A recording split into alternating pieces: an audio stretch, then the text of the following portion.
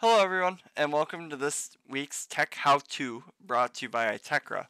My name is Dylan Adink, and today we're going to be configuring a Meraki Auto Site-to-Site VPN between two Meraki MX firewalls within the same organization.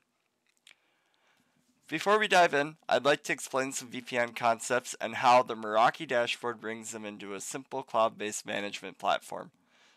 The Meraki dashboard is comprised of an organization and networks, as you can see here. The organization tab is where you do some of the more general administrative tasks such as applying licenses, claiming new hardware, removing old hardware, configuring firmware upgrades throughout your organization, and configuring new network administrator accounts. The networks here, as you can see by these tabs, they include your Meraki devices and allow you to configure them for your network. One of my favorite features of the Meraki product line is the Auto VPN feature that it offers. It's a great tool that allows the MXs to automatically set up site-to-site VPN tunnels within the same organization. It's super simple to set up, and it's a great feature that Meraki offers that saves network administrators a lot of time and headaches, because I'm sure we've all been there when we're setting up an old school VPN tunnel, and sometimes you have a pre-shared key that's wrong, or a public IP that's off, or changes. Meraki really streamlined that process by just kind of setting and forgetting and letting it update as long as the MX is online and reachable by the Meraki cloud. The Meraki Auto VPN uses IPsec and AES encryption to secure the tunnels. These tunnels are great for branch offices that want to access server resources or other resources that are located at the main headquarters, similar to what we do with our Roseville and Winona offices. So as you can see here, we have our two networks, Itecra and Winona and Roseville offices. Our Winona office is our headquarters, so we're going to go ahead and set that to be our hub on the site-to-site VPN settings. And then, as you can see, when I did that, I gained a lot more access to the settings that the VPNs will use. So we can define our local networks that are participating in the tunnel here. I want our Ethernet, wireless, our VoIP, and our client VPN to be able to access the network, or to be able to access the resources on the Roseville network.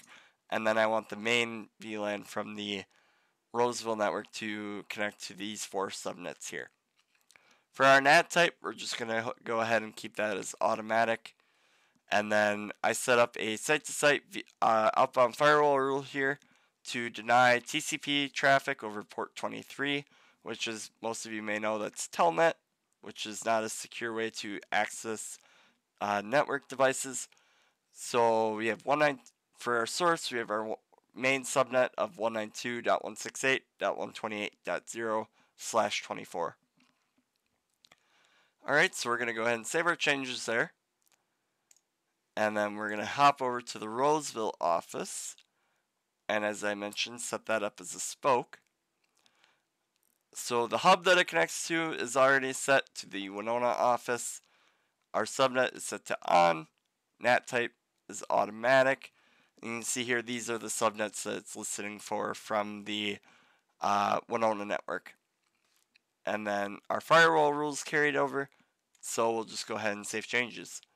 And that's it. That's the configuration that needs to happen. Sometimes it can take a moment or two for the configs to update for the on the Meraki devices. And it may also take another moment or two for the VPN tunnel to finally form. It's got to go through phase 1 and phase 2 of the IKE process. So let's hop over to the Winona office and see if it's already come up on this end. So as you can see here, now that we've configured the site-to-site VPN options, we gain a VPN status page. Let's go ahead and check that out. And yep, our tunnel's already up. We can confirm that on the Roseville office as well. Yep, so we're already up there. And now that we're on the Roseville office, let's hop over to the Appliance Status page. This page is really nice. It really just shows you a lot about what's going on with the MX appliance. You know, it tells you where it's physically located. It'll tell you what devices are currently connected to it. And then it also gives us some tools where we can, you know, do things such as ping, reboot the device, and some other great network troubleshooting commands. So let's ping the default gateway of the Ethernet VLAN.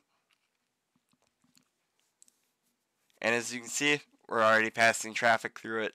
So just like that, you're done. You have your VPN tunnel set up so that devices on your branch office can access resources at the main headquarters. Thanks for stopping by for this week's tech how-to. I hope you enjoyed it. Make sure to like and comment on our page and to subscribe for more great weekly content. All right, thanks.